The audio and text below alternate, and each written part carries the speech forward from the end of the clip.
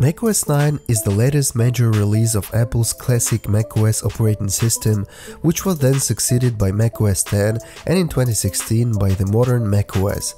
macOS 9 was introduced in 1999 and it was promoted by Apple as the best internet operating system ever.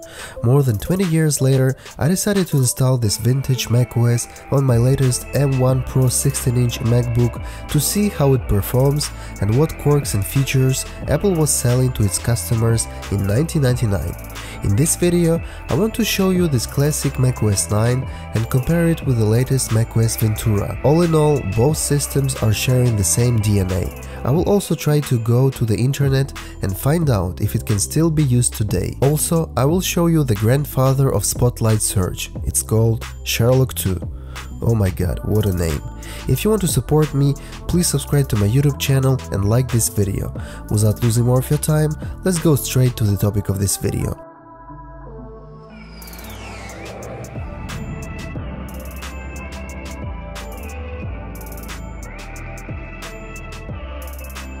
So first thing to know, I installed macOS 9 as a virtual machine by using free software called UTM. If you want to install it, go to getutm.com, then simply download and install the application. Once the application has been installed, go back to their website and go to the gallery. Here you will be able to find a whole bunch of operating systems to install. Just look for macOS 9. Click open in UTM and it will automatically start downloading and installing this system. It's super easy to do. If you want to install Windows 11 on your Mac, it will be a little bit more tricky. I made a separate video tutorial about this free virtualization tool. The link will be in the description. Apple advertised macOS 9 as including 50 new features and heavily marketed its Sherlock 2 software, which introduced a channels feature for searching different online resources. It introduced a QuickTime-like metallic appearance.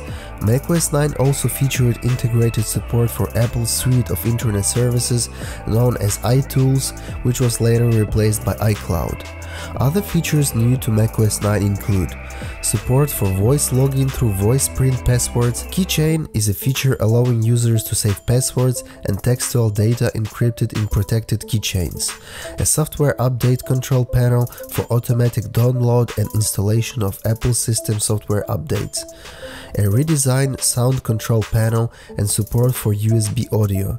Speakable Items 2.0, also known as Plain Talk, features improved speech synthesis and voice recognition, improved font management, 128-bit file encryption in Finder, support for files larger than 2 GB, CD burning in the Finder. Let's have a look at the interface. As you can see, it looks a little bit oldish, but it still reminds me of macOS 10 or even the latest macOS Ventura, so I don't think I will be lost here.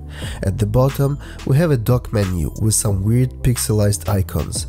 On the right part of the screen, we have some standard applications, I believe, like Macintosh hard drive, browse the internet, mail, QuickTime player, register with Apple, and Sherlock 2.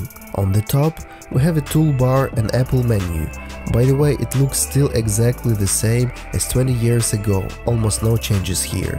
Let's check the information about this Mac. It runs macOS 9.2 and it has 513 MB of virtual memory, somehow.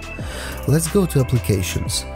I'm gonna open Graphic Calculator. Well, I suppose back in the day it was quite a useful application because you were able to create some crazy 3D models here. The next application I want to show you is Internet Explorer. I was quite surprised when I saw this browser inside the macOS. But yes, in 1999 Apple used Internet Explorer instead of Safari. Safari web browser was introduced later. Let's try to open some websites just to test if it's still supported. We're going to start with google.com. And yes, it works, but unfortunately, if I'm trying to open the results of my search, 99% of all websites are not working, because my browser is too old. But I found some old websites from the era of dinosaurs and I'm gonna try to open them, just to see how the internet looked 20 years ago. The funniest thing is, when I'm trying to go to Apple's website, it's not working. It's funny that Apple's own system is not opening its own website 20 years later. The most interesting application, in my opinion, is Sherlock 2. Actually, it is the grandfather of our modern spotlight search. I think the name is very funny because it refers to Sherlock Holmes, you know, a fictional detective created by British author Arthur Conan Doyle. Sherlock Holmes was known for his observation, deduction and logical reasoning. So you know, use Sherlock 2 and you will find everything. Kinda cool name, I like it. So here you can choose between different search options, like search on your Mac, searching on the internet, a weird lady icon, online shopping, news, Apple, books, etc. I like the metallic look and overall simplicity of this design. Compared to Windows 99, macOS 9 looks way better. Of course, the design is a matter of preference, but I think macOS was just much cleaner. macOS 9 offered you back in the day a lot of personalization options. In the control center, you can change the appearance and really toggle the look of the system to your own taste. You can change the wallpaper, fonts and many more different options. I think 20 years ago, Apple macOS 9 had quite a good looking, user-friendly interface. It's simple to use and even a child was able to figure out how it works. Throughout the years, macOS evolved a lot, and with every update, Apple added more and more features. It's pretty interesting to see and touch on the evolution of Apple's operating system for Mac. But the way we interact with our Mac computer was defined back in the day and has not changed since. What I mean by that, you know, we still have the same location of buttons, we're still using pretty much the same basic features and apps like Finder. You see, 20 years old macOS looks very similar to today's macOS Ventura.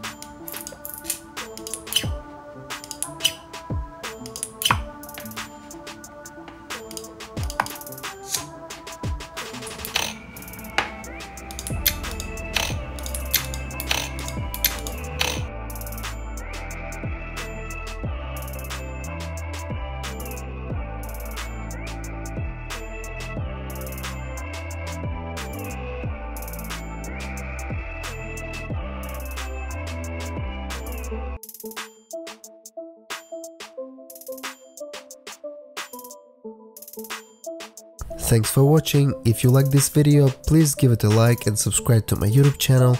Don't forget to check out other videos on my channel as well. See you later on YouTube. Bye bye.